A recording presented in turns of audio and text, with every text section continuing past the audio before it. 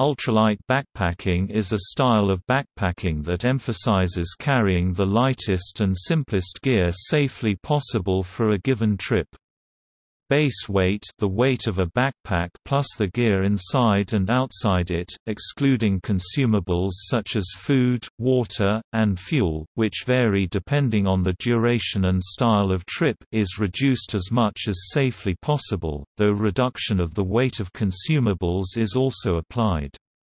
Although no technical standards exist, the terms light and ultralight commonly refer to backpackers and gear who achieve a base weight below 15 pounds (6.8 kilograms) and 10 pounds (4.5 kilograms) respectively in the contiguous United States. 3-season. Elsewhere, the definitions are commonly given as lightweight being under 15 kilograms and ultralight under 10 kilogram. For comparison, traditional backpacking practices often results in base weights above 30 pounds (14 kilograms) and sometimes up to 60 pounds (27 kilograms).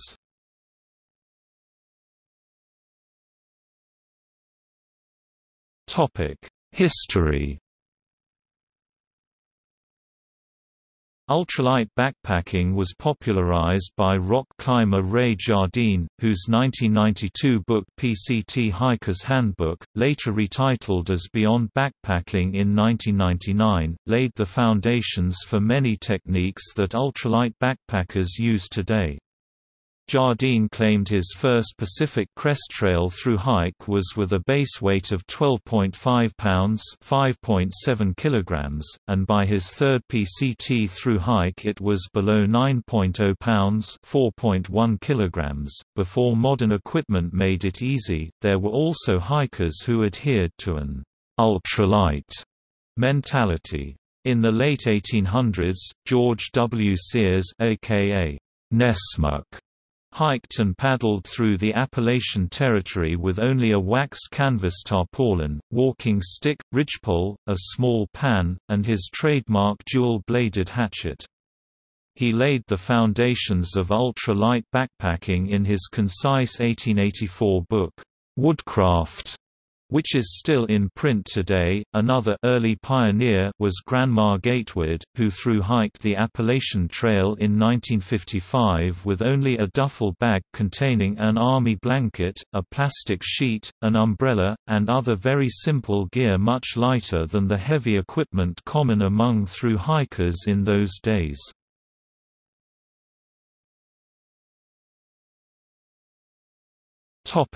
Philosophy and process.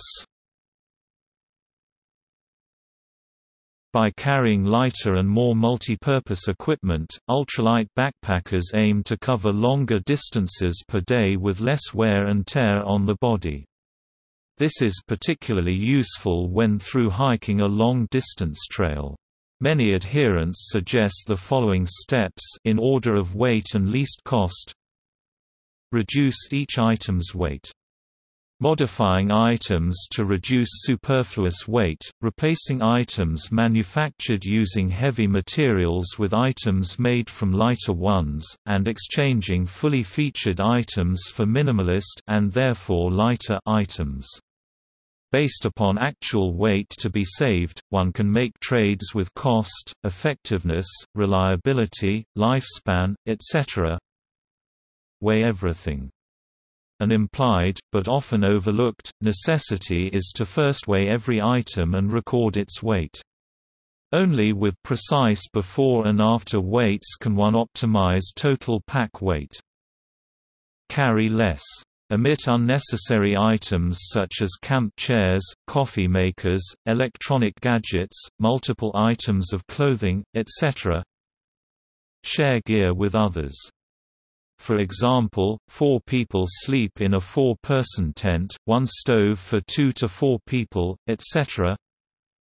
Swap gear for skills through reading and practice. The greater one's skills in using the environment and gear, the fewer tools one needs to carry. For example, by knowing where exactly to find water, one needs not carry as much. Lighten your feet. Hiking shoes are often cheaper and lighter than hiking boots. Rethink, reduce, and repackage. Carry only what you'll need for that trip of fuel, sunblock, string, batteries, lotions, etc. This often means repackaging items. Multi-purpose. Try to find items that work well for different tasks, for example a bandana, poncho plus tent, hiking plus tent poles, wool sock plus mittens, etc. Replace gear. Only at this last step, purchase, borrow lighter weight gear. Start with the shelter, sleeping, and carrying systems, commonly called the Big Three, which might include a tent, tarp, bivvy, sleeping bag, quilt, sleeping pad, and backpack. Only last, think about a short toothbrush. All these efforts can result in base backpacking weight that is under 6 pounds (3 kilograms). Although focusing on the pack's weight is common, the philosophy of ultralight travel applies to the person, e.g. trim versus obese, and everything carried, e.g. skin-out weight.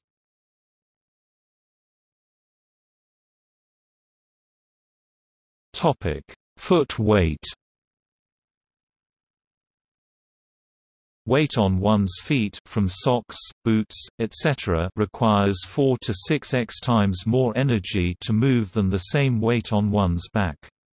Minimizing footwear weight is the most efficient means to reduce a hiker's total calories burned, i.e. food carried, stress on body, etc. For example, Grandma Gatewood wore Keds rather than army boots.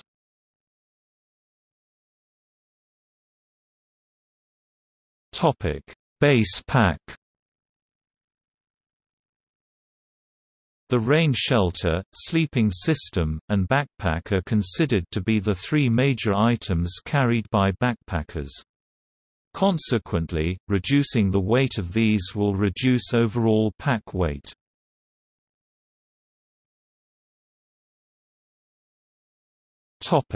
Rain shelter. The most common rain shelter in use is the tent, but these are relatively heavy due to a number of reasons. They are often designed from 2 layers of fabric to address the internal condensation problem, often require the use of metal poles and stakes, and sometimes include a separate ground cloth to protect the tent bottom. Replacing a double wall tent with a simple tarp and bivvy combination will reduce not only weight but also volume carried in a backpack.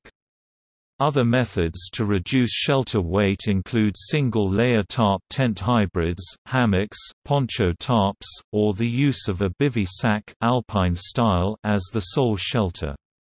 Although the lightest possible shelter systems are tarps, there are shelters in between mainstream heavy tents such as tarp tents that require less skill to use than tarps. Generally, as weight decreases, the skill to use a shelter safely increases.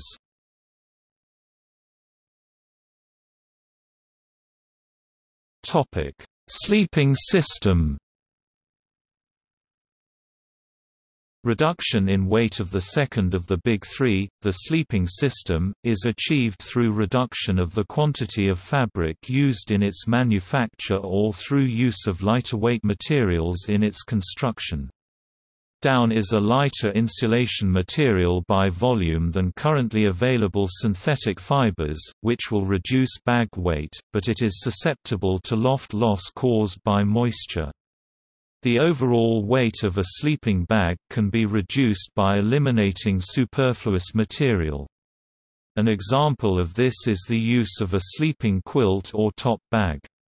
A sleeping quilt is a bottom-less insulated blanket which has no insulation on its bottom side, relying on the user's sleeping pad to guard against conductive heat loss into the ground. A top bag is more like a conventional sleeping bag in that it wraps around the user's entire body, but the bottom fabric contains no insulation. The philosophy behind these two alternatives is that insulation crushed under a person's weight is devoid of air and therefore useless. Some modern down sleeping bags are through baffled and under-filled such that the user can shift all the insulation to the top of their body, thereby maximizing its potential to retain heat. Ultralight hikers also tend to carry bags rated for warmer temperatures than traditional weight backpackers, making up the difference on cold nights by wearing insulated clothing to bed, such as a balaclava or an insulated jacket. Proper camping site selection that avoids colder hollows, low points where cold air tends to collect, or that makes use of natural wind barriers such as thick vegetation or cliffs makes up the difference in heat lost by lighter gear.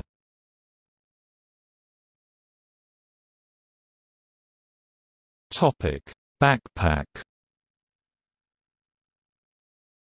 With a lighter shelter and sleeping system, the backpack can consist of lighter material and a less bulky frame or no frame at all.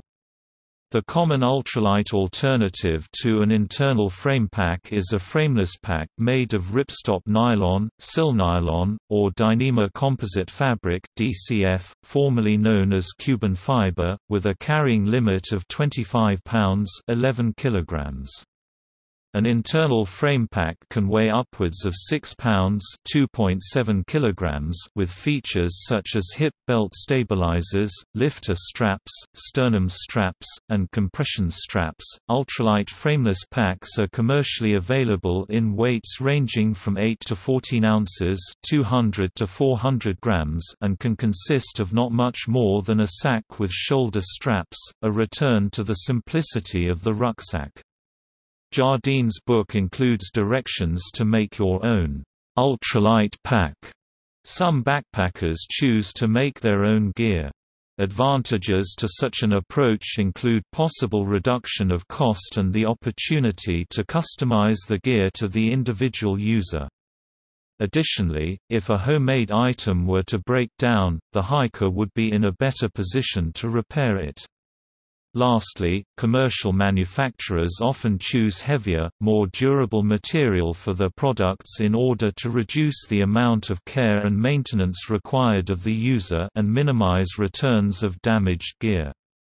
Given proper care, homemade lightweight gear can last as long as it is needed.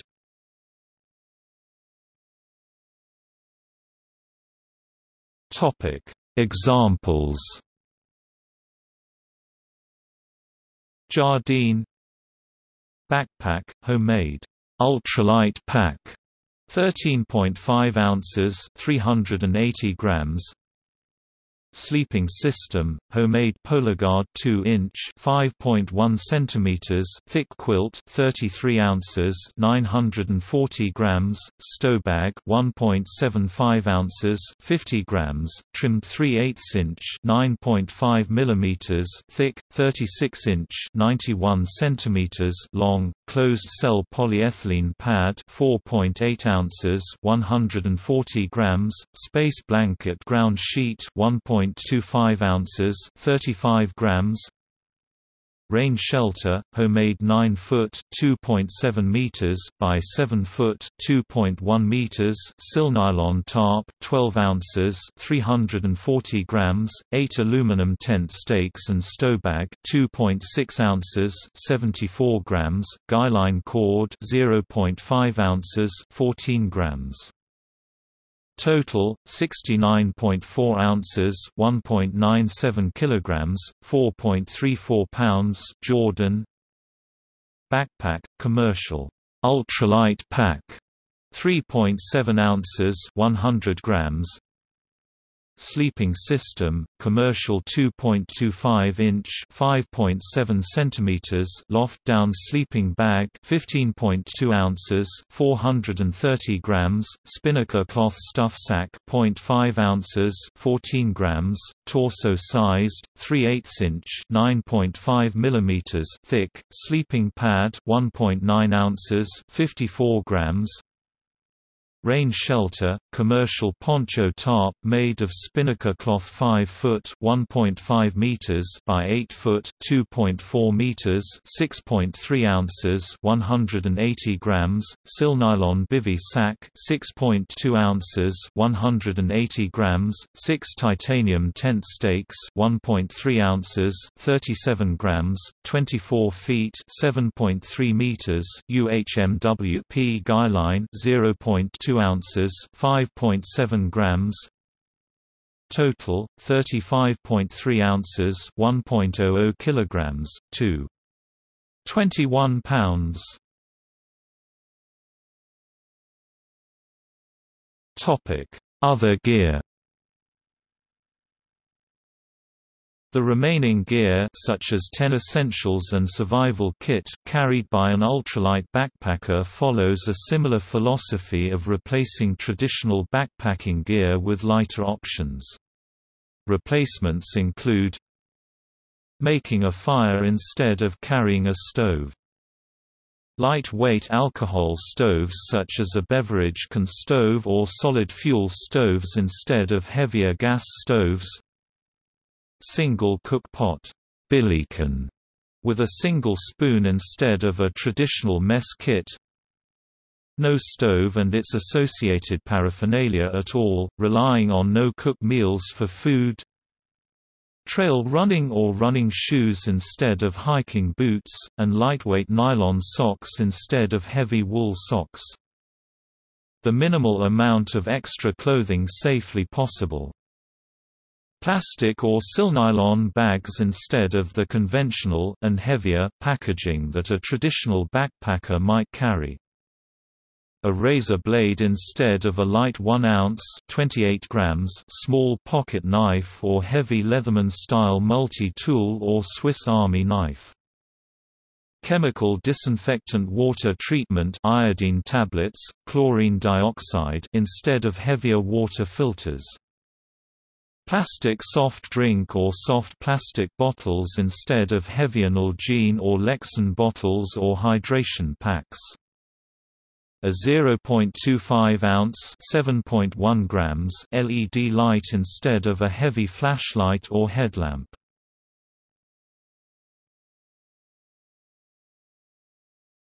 Topic: Consumables.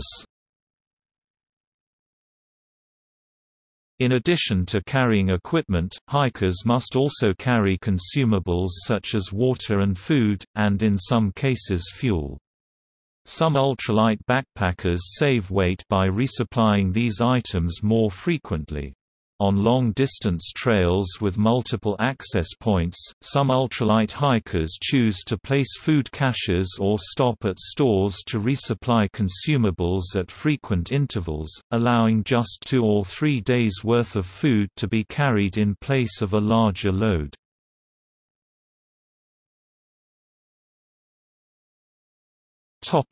Water. Water can be a significant contributor to pack weight because moderate activity in a moderate climate requires 2 liters (2.1 US quart) of drinking water per day, with a weight of 2 kilograms (4.4 pounds). When traveling through an area with many springs and streams, some ultralight hikers can carry as little as 350 milliliters (12 US fluid ounces) of water, or none at all, provided the hiker is confident on how far away the next reliable water source is and the expected weather conditions, but in other regions hikers must carry all their water requirements, and can only minimize the container weight. Some ultralight hikers reduce the weight of water purifying devices, carried to prevent waterborne diseases such as giardiasis, cryptosporidiosis and dysentery, by carrying lighter disinfectants as opposed to filters or ultraviolet (UV) treatment devices. Some hikers carry no filtration device at all. The smart water bottle is popular for use in ultralight backpacking because it's relatively light and strong, and makes efficient use of space.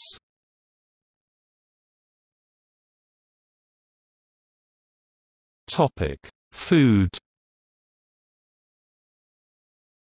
Once the Big Three and water are resolved, food becomes the biggest contributor to pack weight and an area where substantial gains over traditional backpacking can be made. The basal metabolic rate requirement of food calories, 1 food calorie is 1000 heat calories, thus sometimes labeled kcal, is approximately 1000 per days per 100 pounds of body weight.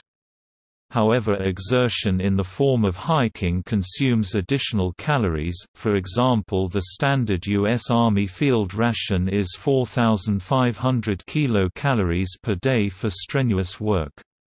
Thus, depending upon type of food an average hiker carries, a hiker requires approximately 2 kilograms (4.4 pounds) of food per day.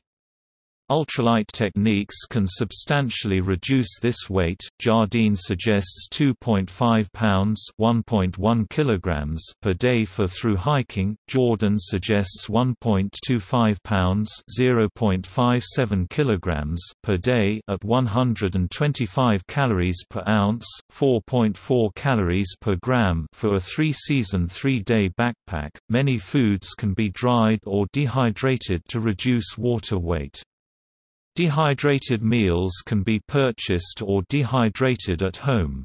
On the trail, rehydration can typically be performed by cooking in hot water. Some ultralight hikers reduce weight by not carrying a stove and rehydrating food in a container with water, although this method requires more time to rehydrate than the traditional cooking method.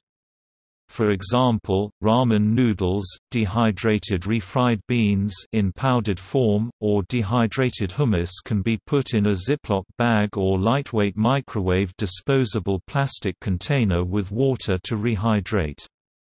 Oats, groats or rolled, granola or muesli, and barley also become soft enough with soaking to eat uncooked as a raw food. Sampa is a simple, bland and lightweight dish made from flour used for centuries by the wandering Tibetan monks. Weight in the form of food can also be reduced by choosing foods that have the highest ratio of calories per weight.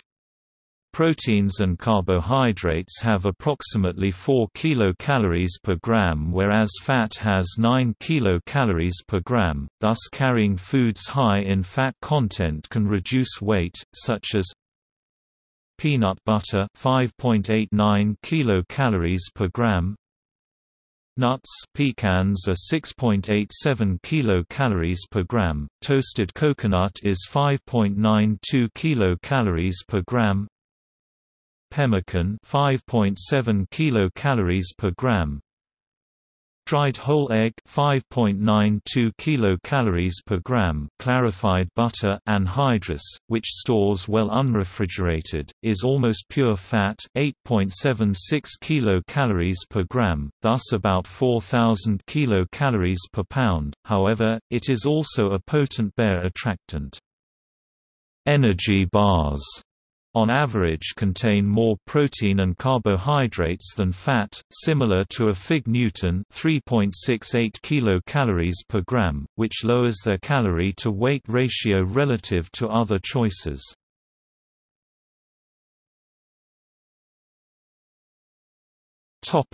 Food protection. In some parts of the U.S. an approved bear-resistant food storage container is a required item for hikers, which will add between 1 pound 9 ounces 710 grams and 3 pounds 2 ounces 1.4 kilograms to the base pack weight. These areas include parts of Yosemite National Park, Rocky Mountain National Park and the Eastern High Peaks Zone. See also